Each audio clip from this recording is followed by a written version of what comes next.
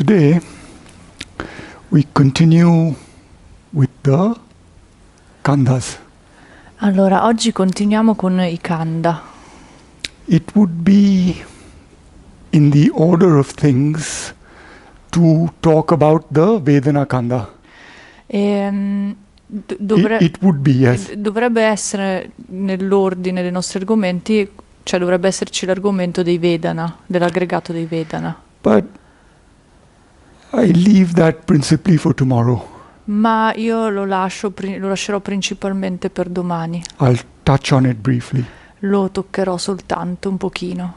Because I want to give a short talk today on the third khandha, which is the sanya khandha or perceptions.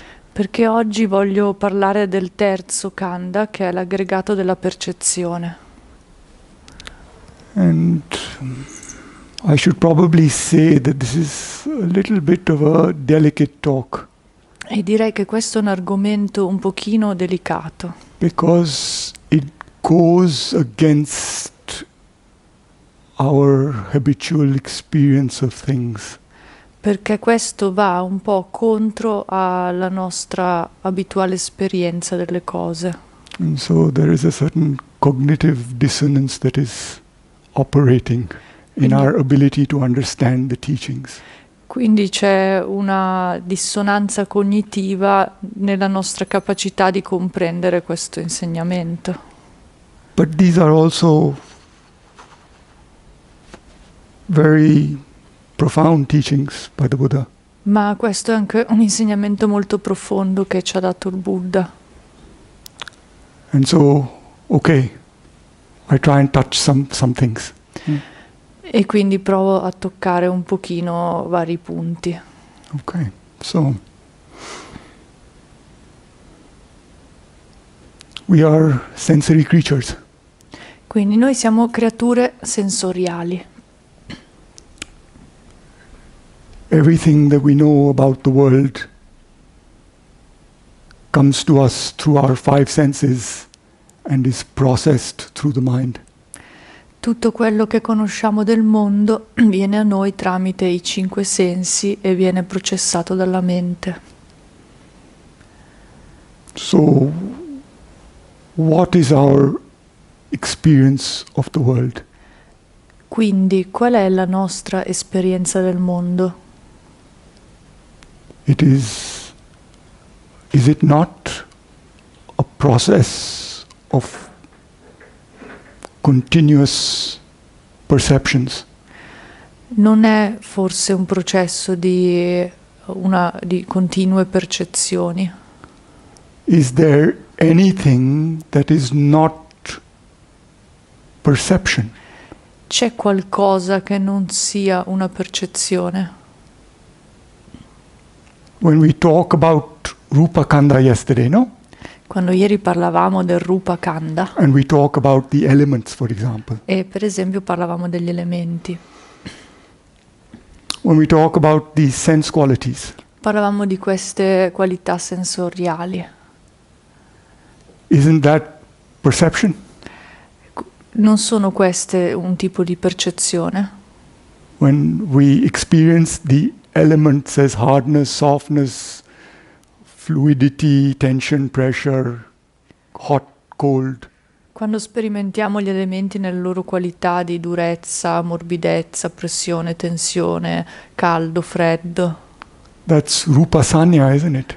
Questa è la percezione di Rupa, Rupa Sanya.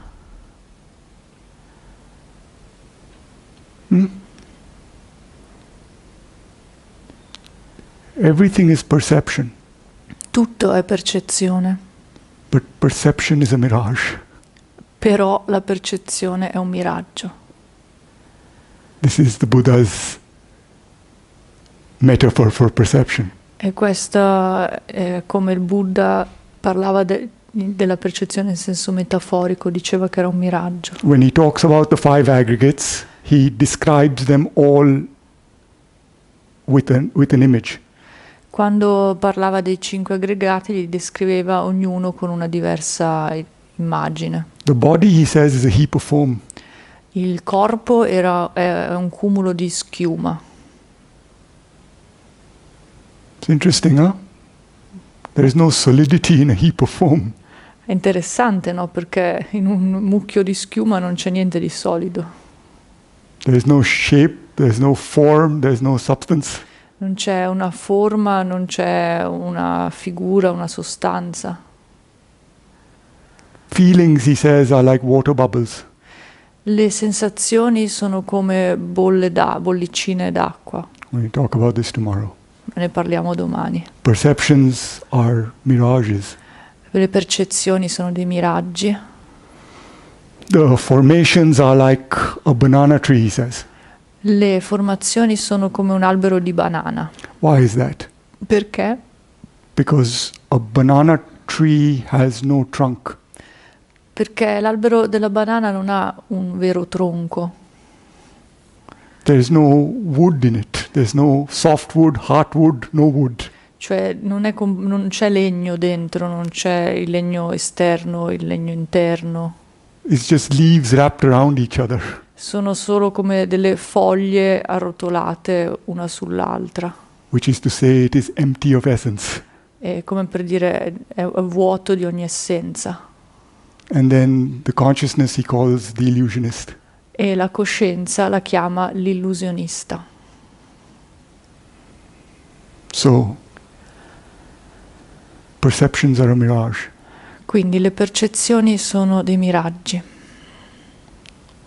How can we understand that? Come possiamo capire questa cosa?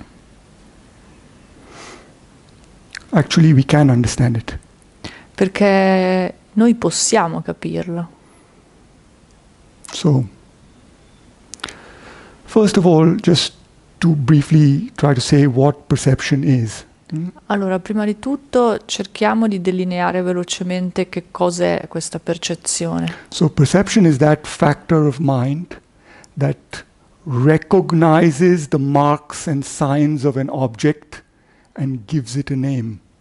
Allora, la percezione è quella faculty. Yes, the factor. È un fattore della mente che riconosce i segni degli oggetti e li nomina.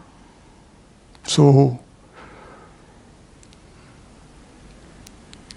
all these sense impressions are coming in, flowing in through the senses and being processed in the mind. Tutte queste sensazioni sensoriali fluiscono dentro i nostri sensi e vengono processati dalla mente. And the mind is making something out of them. E la mente ne fa qualcosa di questi, ne ricava qualcosa. This making something out of something is the factor of perception. Questo elaborare e ricavare qualcosa da queste cose che sono entrate, questa è la percezione. Our perceptions seem so real to us. E una percezione a noi sembra molto vera, molto reale. But the Buddha says they are hallucinated. Ma il Buddha diceva che era solo un'allucinazione.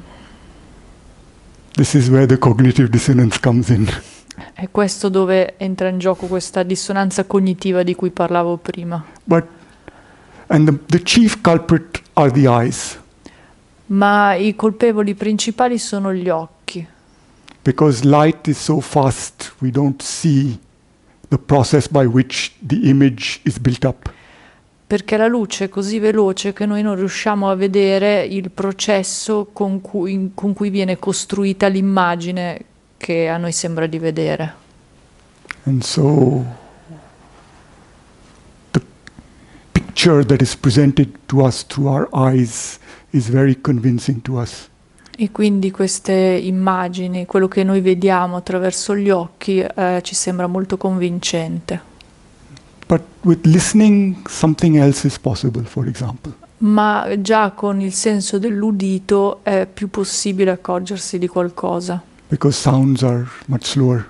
Perché i suoni sono più lenti. So, you're sitting in meditation, for example. Per esempio, voi state sedendo in meditazione and the sound passes through e, your consciousness. e il suono passa attraverso la nostra coscienza. First of all, one should make a kind of distinction for oneself between, and I'm just using words here, but I'm indicating something, between, let us say, listening and hearing. Allora, intanto dobbiamo riuscire da noi stessi a fare una distinzione tra, adesso sto usando delle parole solo, però diciamo tra Listening, l'ascoltare, listening and hearing. l'ascoltare e l'udire. Good, yes, because what I'm trying to indicate is that in the listening, the ear is going out to the sound. Perché quando diciamo ascoltare vuol dire che voi state andando all'esterno verso il suono, Whereas hearing, you are right here and the sound just passes through. mentre l'udire io intendo quando siete semplicemente lì e arriva il suono che attraversa l'esperienza. Same one could say with looking and seeing. La stessa cosa possiamo dire del guardare e del vedere. So seeing, just the images are coming into the eye, let us say. Vedere è soltanto quando ci sono le immagini che arrivano all'occhio, Whereas looking, the eye is going towards something. mentre guardare è proprio l'occhio che va a guardare qualcosa. And the difference is that one is a kind of neutral position and the other there is desire. La differenza è che una è una posizione più neutra, mentre l'altra è più connessa con il desiderio. Something is driving the going out to the object. È qualcosa che ci sta guidando fuori verso l'oggetto, That is desire. Huh? che è il desiderio. Okay, now, in this process of hearing, Allora, in questo processo dell'udire, and this can be more or less clear if the mind is concentrated and present, è abbastanza chiaro se la mente è concentrata e presente. the sounds enter as a field of vibrations. Il suono entra come un campo di vibrazioni. Let us say, okay? It's just a kind of description of something. And the mind will say, cimice. C'è questa sequenza di suoni e la mente allora la nomina e dice una cimice. So you see that the bare sense impression is something and the perception is something else.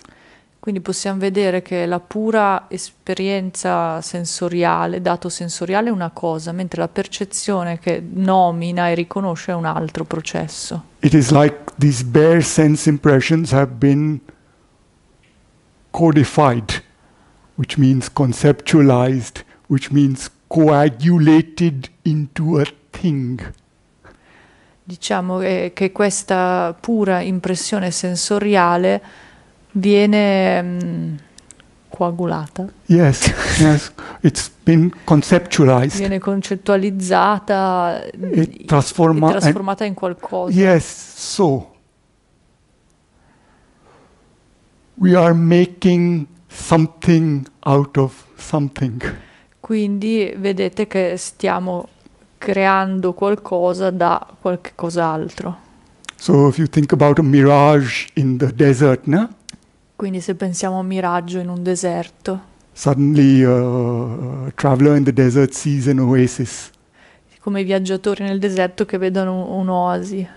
Right? It's just the play of light and sand and shimmering, and then the mind makes an image out of it. Maybe because there's a kind of desire behind that.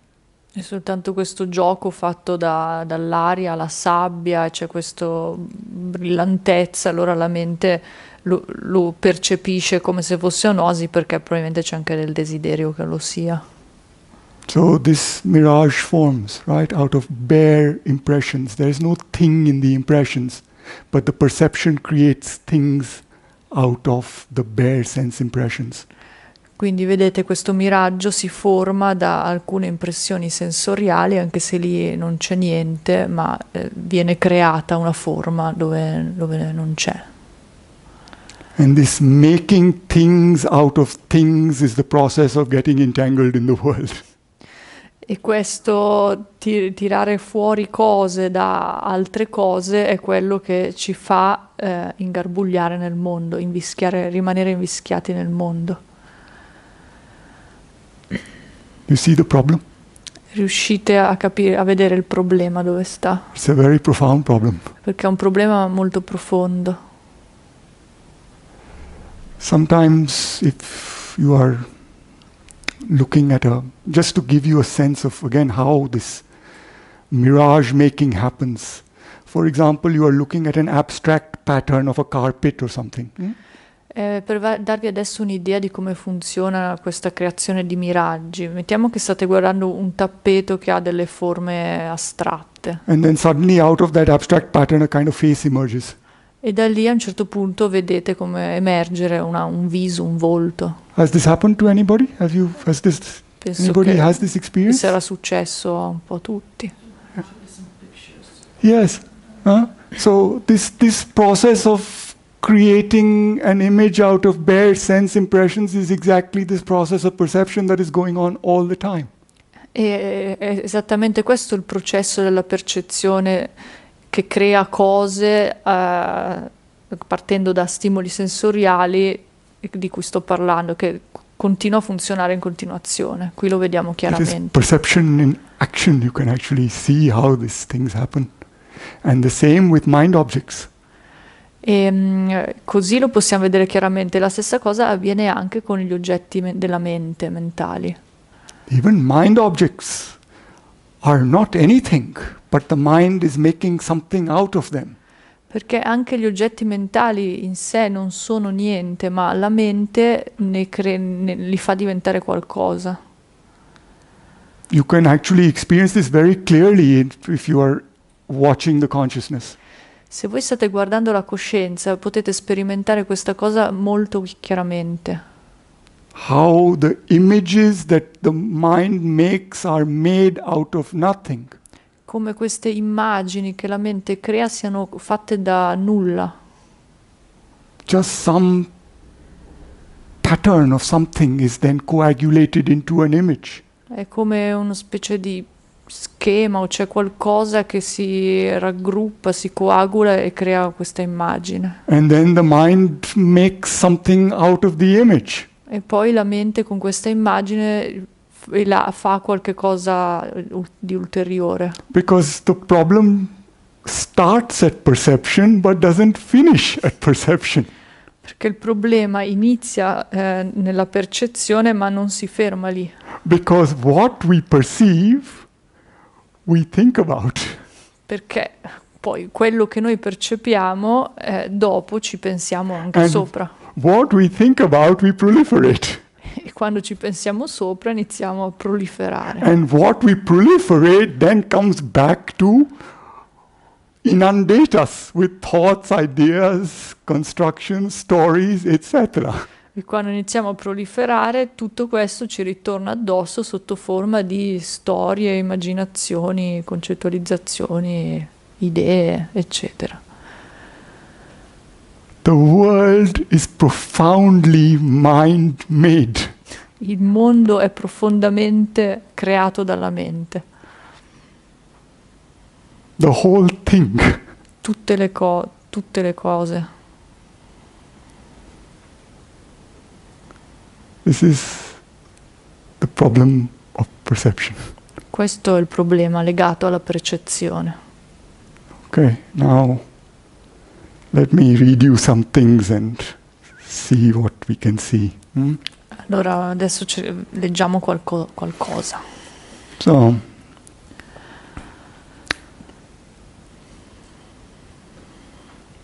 what is the world? Che cos'è il mondo? The Buddha says. Chiede il Buddha. No. Dice il Buddha. Yes. I'm asking what is the world and then the Buddha will tell us. Ah, ok. Yes. Lui chiede che cos'è il mondo e il Buddha ce lo dirà. Yeah. So he says, friends, Il Buddha dice, amici, that by which one has a perception of the world and a conceit of the world in regard to the world, that is called a world. So, that by which one has a perception of the world. quando c'è Yes. una percezione del mondo, ciò per cui c'è una percezione del mondo. And a conceit of the world.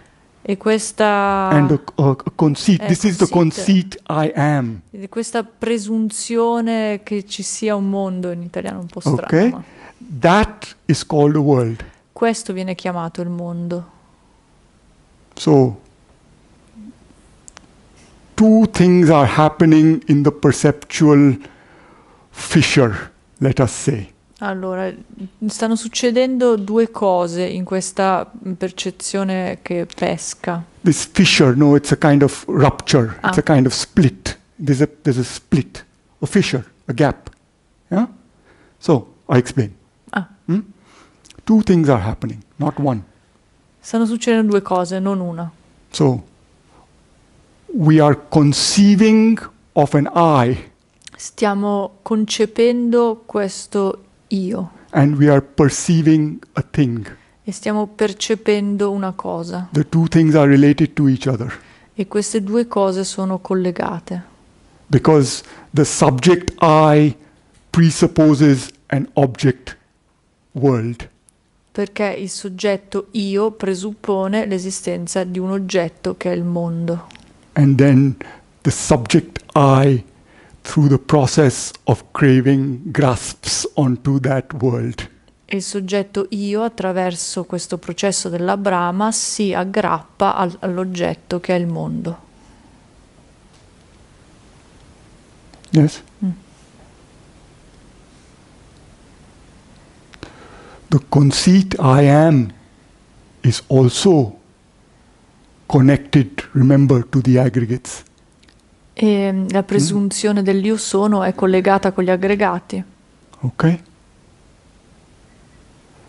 Now,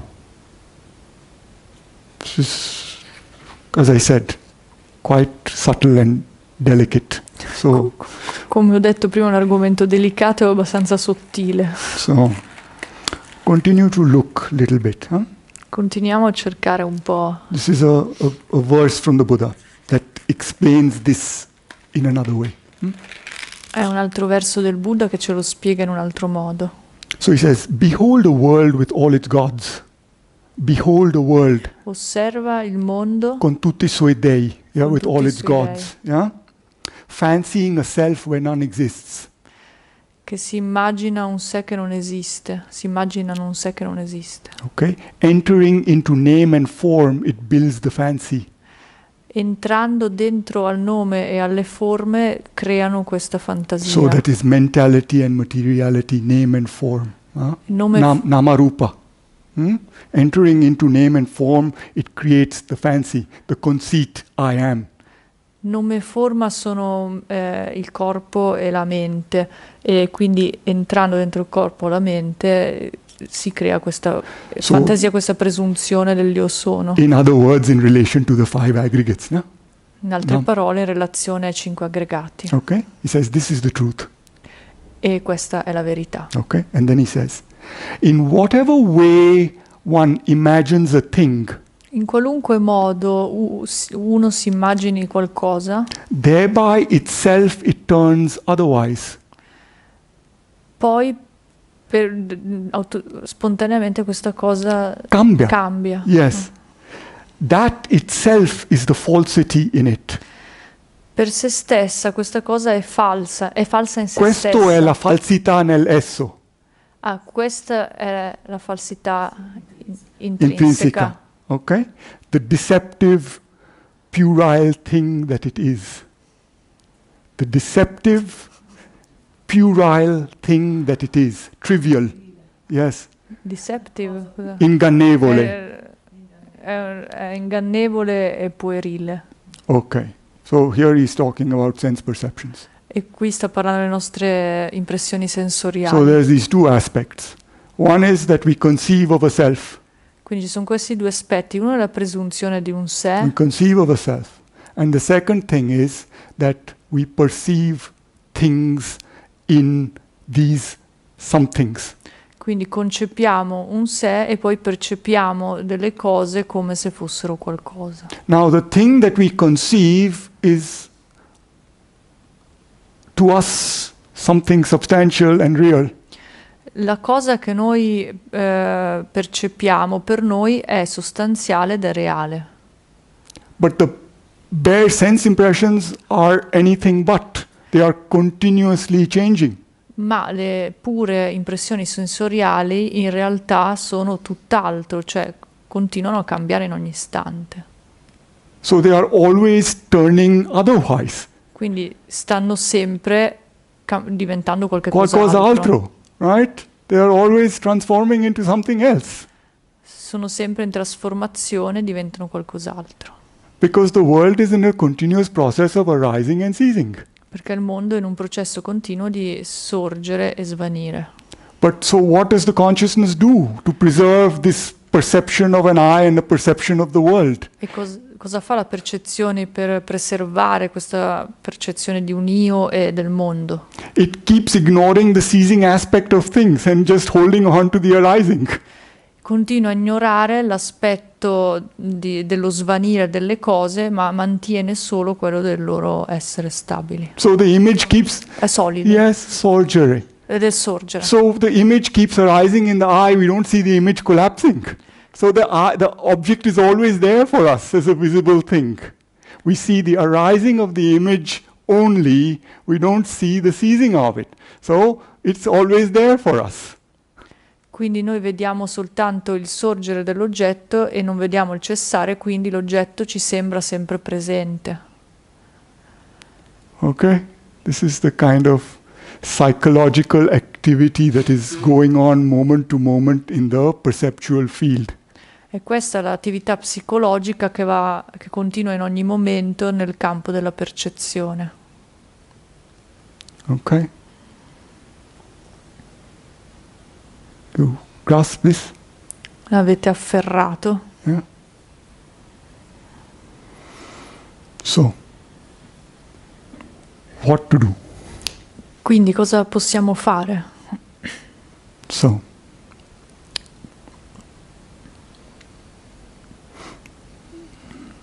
we have to unmask this process for ourselves.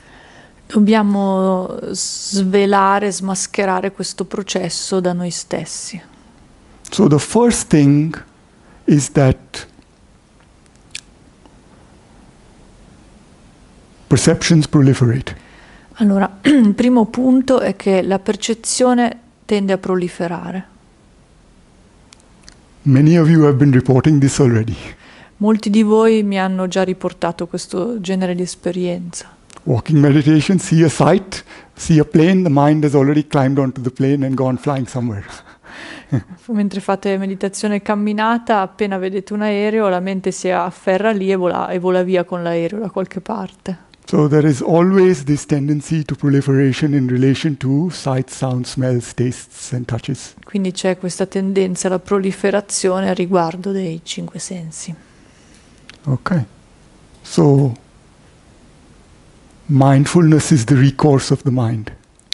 Quindi la consapevolezza è la Is the recourse, is the, how could you say it? ricorso. Yes, it's what. Quello a cui noi ricorriamo Exactly, per... that's right. It's what, okay. I don't know what word I could use. It's the support of the mind, or it's nostra the. salvatrice. Yes, good. Yes, it's the,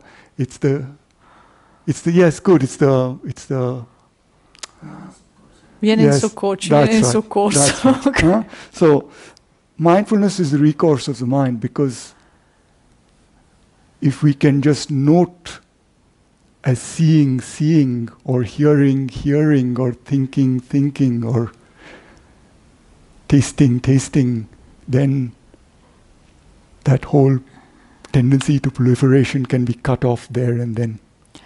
La consapevolezza, questo ci soccorre perché se noi notiamo soltanto udire, vedere, gustare, il processo viene tagliato lì.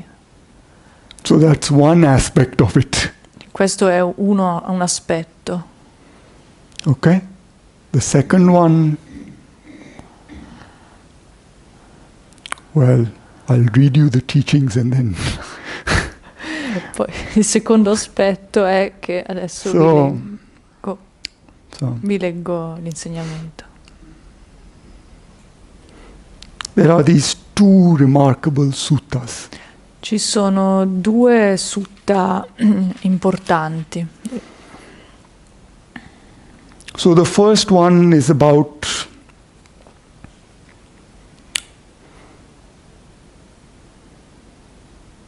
the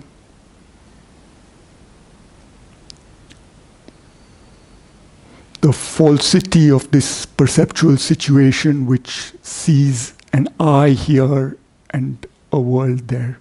Allora, il primo riguarda questa falsità di questa situazione in cui la percezione vede un io qui e un oggetto là. So he says, Buddha says, Il Buddha dice: thus monks, a Tathagata does not conceive of a visible thing apart from sight. Un Tathagata non dice che c'è non concepisce. Yes, good. Non concepisce of a visible thing apart from sight. Non concepisce un oggetto che viene visto che non sia la vista, separato dalla vista. Yes, good. So there is just seeing. Nel senso, c'è solo il vedere. Okay? No visible thing apart from seeing. Non c'è nessuna cosa visibile separata dalla vista. No things therefore. Just pure seeing. So pre-perception. Quindi c'è solo una pura percezione, non c'è niente. Just as we said, sense impressions. No things made out of them through the factor of perception. Quindi solo impressioni sensoriali e non c'è quella cosa che viene creata dalla percezione. Okay. Now, he says, he does not conceive of an unseen. E dice, io non concepisco niente che non viene visto. Yeah, so something that is hidden from sight that only the Tathagatas can see. Quindi qualcosa che è nascosto dalla vista che solo il Tathagata può vedere. He does not conceive of such a thing. Lui non concepisce niente del genere. He does not conceive of a thing worth seeing. Non concepisce nessuna cosa degna di essere vista. Yes, so he does not conceive of some essence in sight, some essential thing to be seen.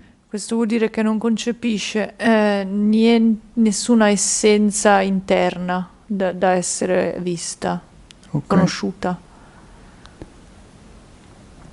He does not conceive about a seer. E non concepisce nessun ente che vede, nessun veditore, osservatore. Okay. No I here, no thing there. Non c'è nessun io qui e non c'è nessuna cosa lì. There is only the process of seeing. C'è solo il processo del vedere. This for all the senses. Questo vale per tutti i sensi.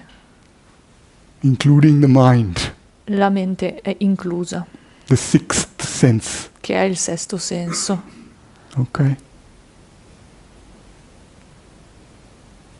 These are very profound teachings that can only be partially recognized. È un insegnamento molto profondo che possiamo riconoscere soltanto in modo parziale.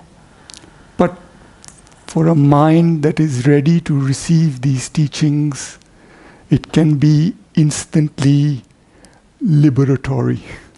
Ma se c'è una mente che è nel momento giusto per ricevere questi insegnamenti, può essere un insegnamento che porta alla liberazione. Istantanea. This is the story of the mendicant meditator Bahia of the bark cloth. Questa è la storia del mendicante Bahia. So vestito di yes, di corteccia. corteccia, ok. He was an ascetic, Che era un asceta. and he lived and meditated, and he thought that he was an arahant. He thought that he was completely liberated. Lui viveva meditando e era convinto di essere un arahant completamente liberato. And then somebody said to him about the Buddha, E qualcuno gli parlò del Buddha and they said you should go to the Buddha e and gli, have him confirm for you. e gli disse dovresti andare a visitare il Buddha in modo che lui possa confermare quello che dici. And he was very poor, and so he wrapped himself in bark to cover himself when he went on his journey to see the Buddha. So he's referred to as Bahiya of the bark cloth. E dato che lui era molto povero, per andare a visitare il Buddha si ricoprì il corpo di corteccia, per quello che venne chiamato così. And he came to the town where the Buddha was. E andò nella città dove si trovava il Buddha. And the Buddha was on his arms round. Il Buddha stava facendo il giro delle elemosine. And Bahiya stopped and said, please give me your teachings. Bahiya lo fermò e gli disse per favore dammi degli insegnamenti. And the Buddha, being on his arms round, ignored him. E dato che il Buddha stava facendo la questua, lo ignorò. And so then Bahiya asked him a second time. Quindi Bahiya glielo chiese una seconda volta And the Buddha ignored him. e il Buddha lo ignorò And so then he asked him a third time. e gli chiese la stessa cosa una terza volta. And then the Buddha stopped. Allora il Buddha si fermò And he gives this brief teaching. e gli diede questo breve insegnamento. So he said, Disse: then Bahiya, thus must you train yourself. allora Bahiya, è così che devi addestrarti. In the scene, there will be just the scene. In ciò che hai visto devi vedere solo In ciò the che... scene, there will be just the scene. Nel vedere c'è solo il vedere. Nel vedere. Ci sarà solo il vedere. Nel vedere Ok. c'è solo il vedere. In the heard, just the heard. Nell'udire c'è solo l'udire. In the sensed, just the sensed. In quello che viene So the sentito. sensed refers to the other three, Okay. the smelling, the tasting, and the touching. Ok, con percezione sensoriale vengono inclusa il gustare, l'annusare e il tatto. And then the mind. In the cognized, just the cognized. E in ciò che viene conosciuto c'è solo ciò che viene conosciuto. That is how Bahiya you must train yourself. E in questo modo Bahiya devi addestrarti. Now, Bahiya, when for you in the scene there will be just the scene. Poi Bahiya, quando per te nel vedere ci sarà solo il vedere, In the heard, just the heard. nell'udire solo l'udire, In the sensed, just the sensed. in ciò che viene percepito sensorialmente solo questo, In the cognized, just the cognized. nel conoscere solo il conoscere, Then Bahiya you will not be in it. allora Bahiya tu non sarai dentro a questo. And when Bahiya you will not be in it, E quando Bahiya non sarai dentro a questo, then Bahiya you will not be here, nor there, nor anywhere in between. non sarai né qui né là e nemmeno in ogni altro punto in mezzo a questi due. Or nor in the middle, which is the I'll explain. Non yeah? nel mezzo. Okay. This itself is the end of suffering. E questa è la fine della sofferenza. When Bahiya heard the teachings, he was instantly liberated. E quando Bahiya udì questo insegnamento fu istantaneamente liberato. He is said to be the fastest to liberation. E lui è detto, infatti è detto che lui sia quello che si è liberato più velocemente. In the scene, there is just the scene. Nel vedere c'è solo il vedere, In the heard, there is just the heard. nell'udire c'è solo l'udire, In the sensed, there is just the sensed. Nelle impressioni sensoriali ci sono solo le impressioni sensoriali. In the cognized, there is just the cognized. Nel conoscere c'è solo il conoscere. When you are not in it, Quando non siete dentro queste cose, then you are not there, non siete là, nor are you here. non siete qui, You are not with the object of the senses. non siete con l'oggetto dei sensi, You are not with the interior senses. non siete con i vostri sensi interiori And you are not with the consciousness that cognizes in the middle. e non siete con la coscienza che li sta conoscendo lì nel mezzo. Just that is the end of suffering. E questa è la fine della sofferenza. It's the same teaching to Ugasena and the same Ananda moment also. Not there, not here, let go there, let go here, and let go of the middle and release your mind. È lo stesso insegnamento che ha dato Ugasena o che abbiamo visto successe ad Ananda, cioè quello gli dice non stare là, non stare lì, non stare nel mezzo. Yes, because, so this just to explain something. E tutto questo per spiegare qualcosa. No, this is one of the most remarkable teachings, but we can only grasp that it is, we can only intuit that it is remarkable. Questo qua è uno degli insegnamenti più importanti. Purtroppo noi possiamo soltanto intuire che sia veramente importante. But just to explain what this here, there and in the middle is.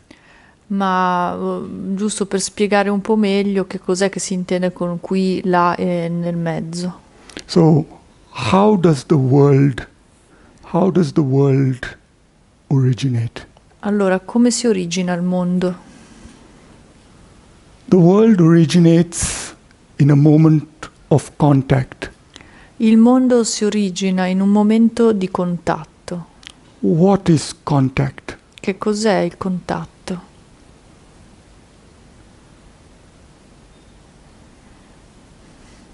Due to the eye and dependent on the eye, Basato sull'occhio and dependent on the eye object, light, sensory impulse. e in dipendenza dall'oggetto dell'occhio, quindi la luce, Visible forms, the le Buddha forme says. visibili. Okay? Eye consciousness arises. La coscienza visiva sorge in dipendenza di questi due fattori. The meeting of the three E questo incontro tra questi tre is contact. è contatto.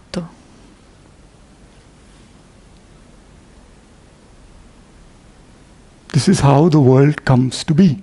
È così che si crea il mondo. So when he says to Bahiya, you are not there, you are not with the visible forms. And when he says you are not here, you are not with the eye sensitivity. And he says when you are not in the middle, you are not with the eye consciousness. So where are you? Allora, quando disse a Bahia, tu non sei là, gli diceva non sei con l'oggetto visibile, la forma visibile. Non sei qui, vuol dire che tu non sei con l'occhio che vede, e non sei nel mezzo, tu non sei con la coscienza visiva. E quindi dov'è Bahia in quel momento? Nowhere in samsara is he. Yes? Vuol dire che non è da nessuna parte che appartenga al samsara.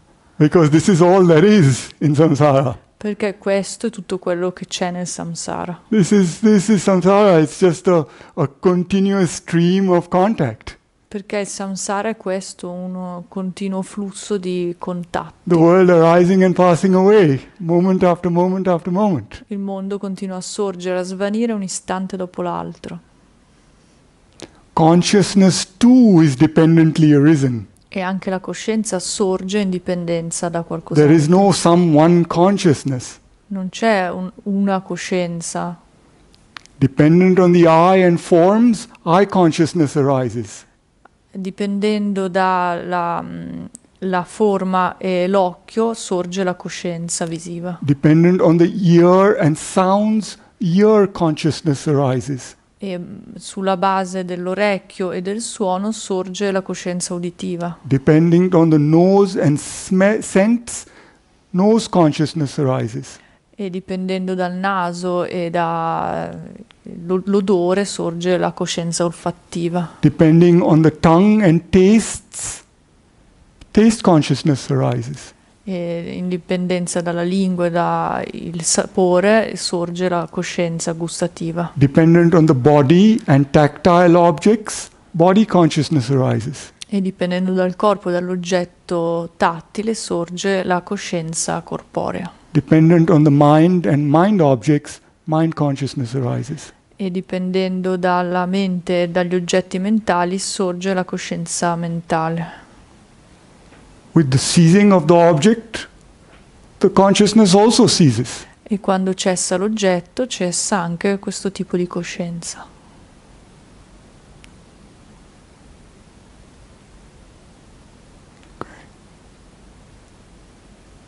Where is the world?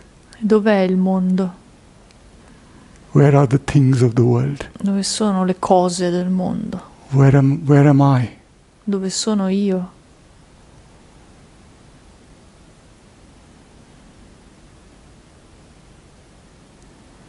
Radical, no? È una cosa piuttosto radicale.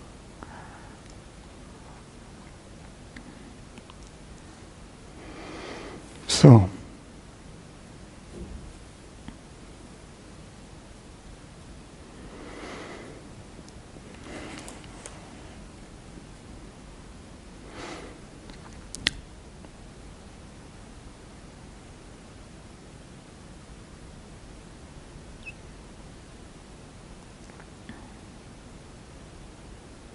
we'll talk about something simpler to finish. Per finire parliamo di qualcosa di un po' più semplice.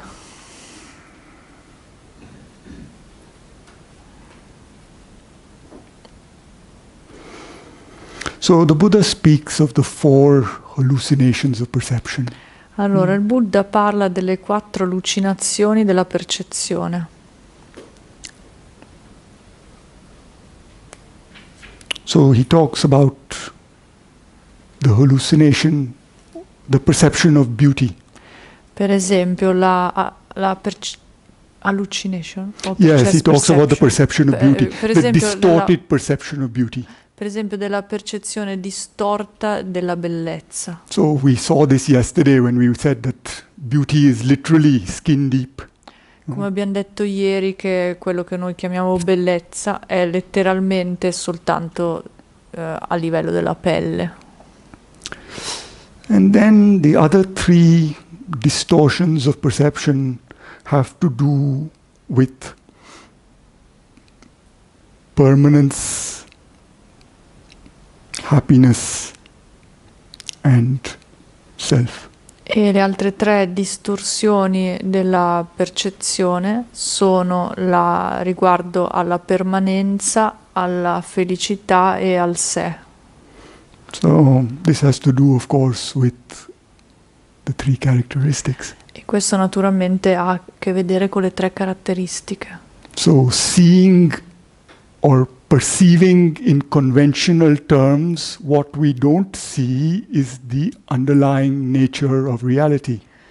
Quello che percepiamo e che vediamo in termini convenzionali è il non vedere le cose a livello delle realtà ultime. Yes, not seeing the nature of the underlying reality. Quindi la natura delle realtà ultime che sottostanno le cose.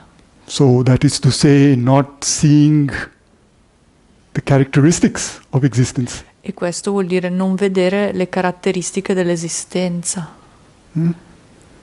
So this is, in a way, what our meditation practice is about. E quindi possiamo dire che la pratica di meditazione tratta proprio questa cosa. our perceptions are distorted, le nostre percezioni sono distorte and through the practice of meditation we slowly start to correct our perceptions. e grazie alla pratica di meditazione noi lentamente iniziamo a correggere la nostra percezione, By deepening our understanding into anicca, dukkha and anatta. approfondendo la nostra comprensione di anicca, di dukkha e anatta.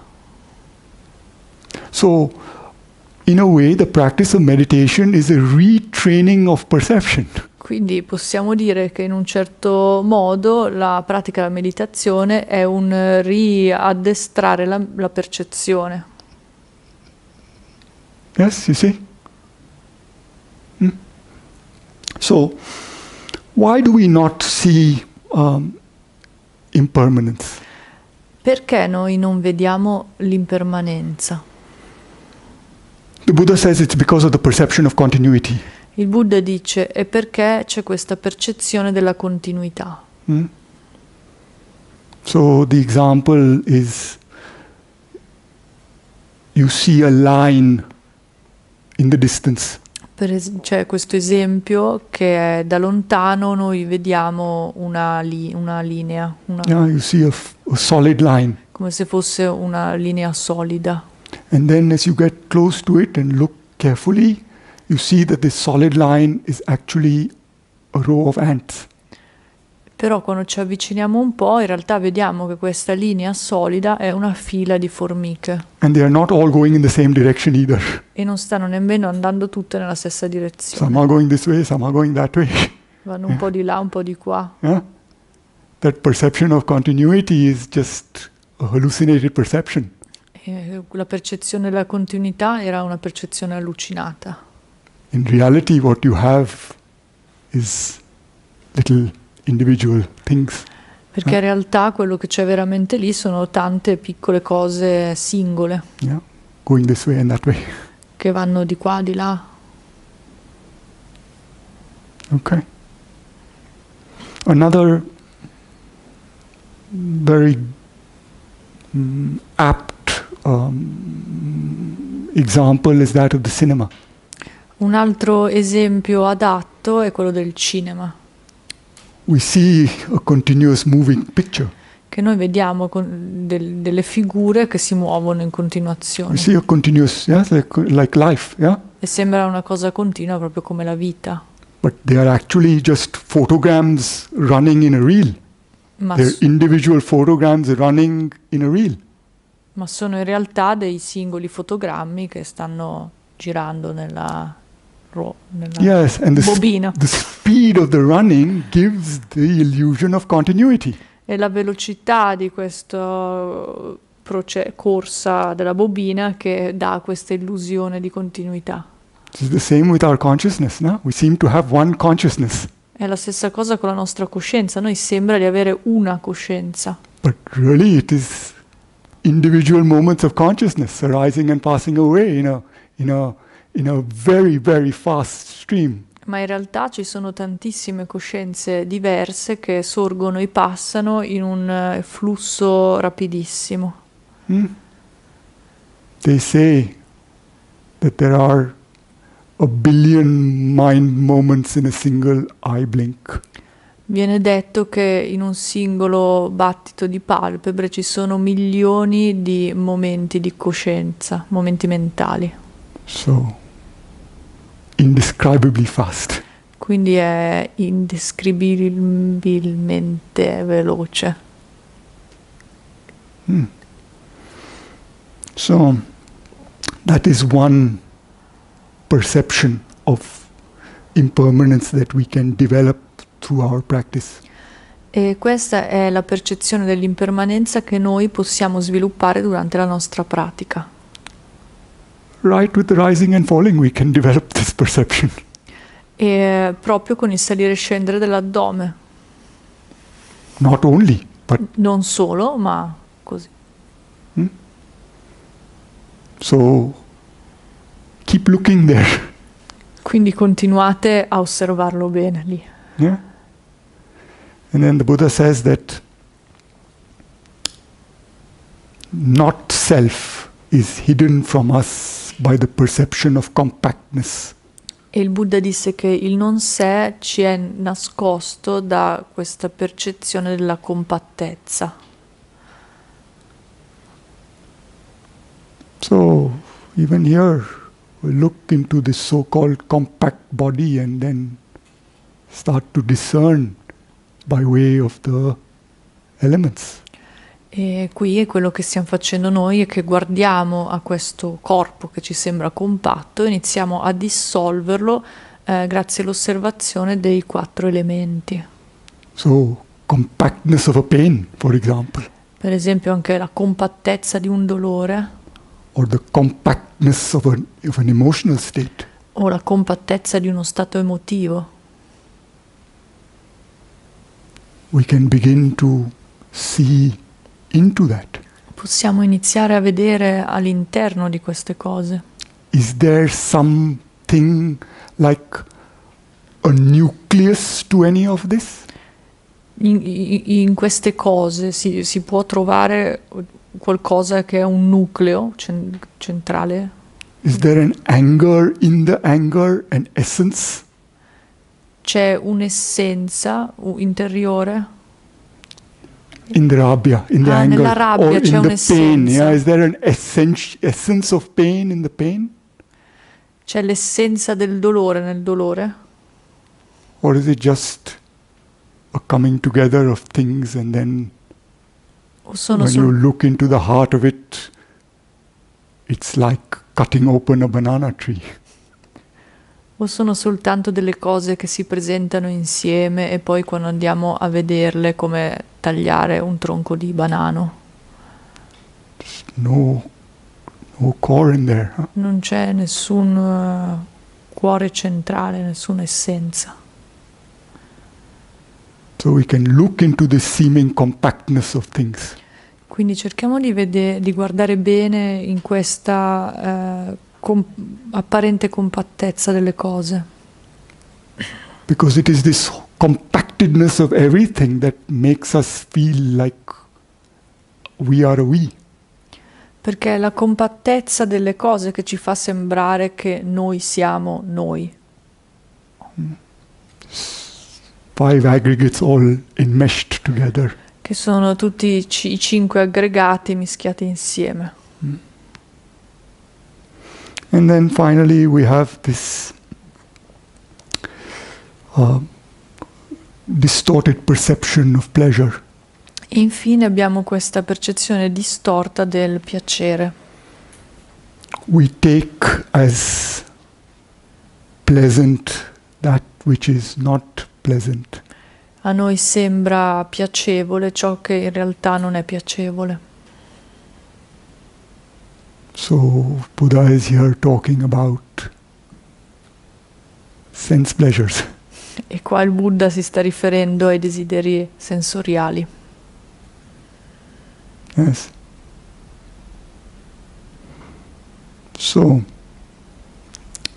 in relation to sense pleasures, which is taking us back to the talk on the hindrances and the sense desires, as I said, it's a whole world. Maybe I'll add 3 more things to it today. Yeah? Quindi in relazione ai desideri dei sensi, e questo ci riporta indietro anche al discorso degli ostacoli, perché è tutto un grande mondo di cui un po' parlo anche oggi. So, what is the problem with sense pleasure? E allora, qual è il problema del desiderio dei sensi? Dei piaceri dei sensi? Yes, what is the problem with sense pleasures?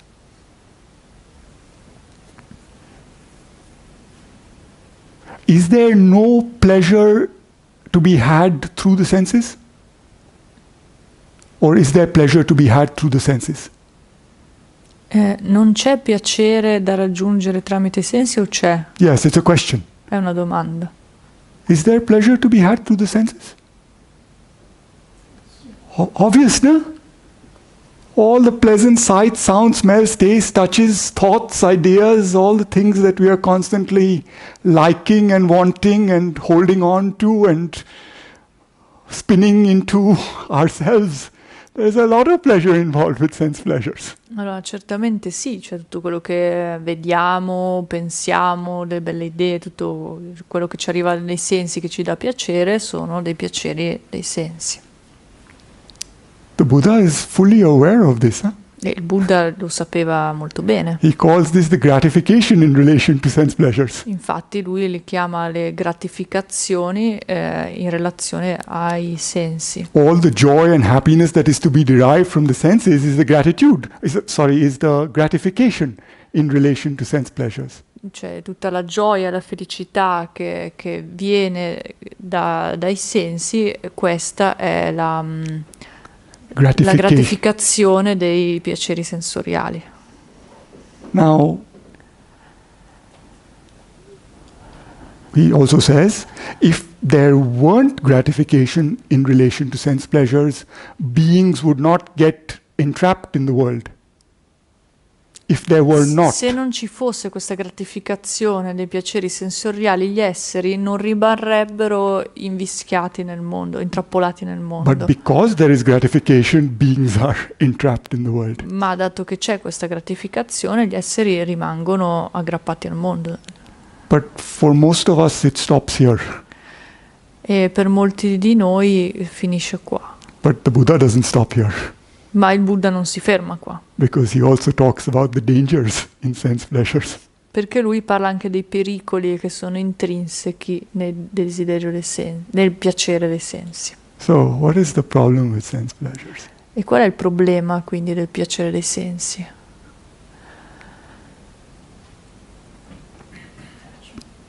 Yes, it's there, the identification, but what is the problem with the attachment? Sorry? Well, diminishing return. Also. Sorry, Stefan? Creating? Yeah, this is all entanglement with the sense pleasures, but the sense pleasures themselves, they don't last, do they? Il problema è che non durano. Non dura il piacere. They don't last. How long does a sense impression last? Quanto dura un'impressione sensoriale? It lasts actually for the duration of a contact. In realtà dura per l'istante in cui c'è quel contatto If preciso. there are a billion mind moments in an eye blink, how many moments of contact are there? That many. Yeah? So they don't last almost at all. Quindi se diciamo che in un battito di ciglia ci sono milioni di istanti di coscienza e quindi di contatto, possiamo dire che il piacere dei sensi non dura praticamente niente. So they have to be continually replenished. Quindi dobbiamo continuamente rifornirlo. Yes? Because they fade, then you want it again, then you want more, then you say law of diminishing returns, so you need even more. Yeah? Quindi perché ogni volta scompare, allora lo dobbiamo riacquisire e poi inoltre più lo abbiamo, più il piacere diminuisce a riguardo dello stesso oggetto, quindi ne dobbiamo prendere anche, ne dobbiamo avere di più. So there is this psychological state of insatiability. Quindi è uno stato psicologico di insaziabilità. You can never satisfy it completely. Non possiamo mai essere veramente soddisfatti. See now, in all our experiences of this craving to have things, we go shopping, we buy something, it goes quiet for half an hour and then you start feeling empty and then you have to go buy something else again. Possiamo vedere nella vita di tutti i giorni, siamo tutti felici, andiamo a comprare qualcosa, a fare shopping, ci sentiamo vagamente soddisfatti per una mezz'oretta e poi abbiamo bisogno di qualcos'altro. The emptiness sets in after that and then you need to fulfill again. E non è abbastanza, dobbiamo sempre ricompiere qualcosa. Vuoto dentro, no? That comes after satisfying a desire. So this process doesn't end. It is, the Buddha describes it like trying to put out a fire by pouring oil on it. E questo processo non ha mai fine. Il Buddha diceva è come cercare di spegnere un fuoco buttandoci su della benzina, diciamo. Or the other metaphor that Joseph Goldstein uses is like trying to quench a thirst by drinking salt water. O Goldstein dice come cercare di setarci bevendo acqua salata. The Buddha says there is this burning. E il Buddha dice c'è qualcosa che brucia.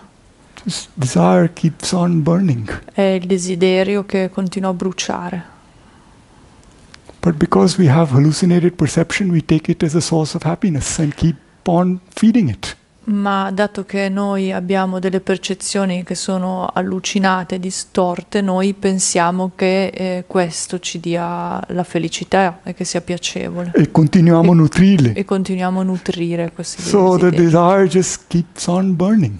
E i desideri così continuano a bruciare. Yeah. So I read you something in this regards.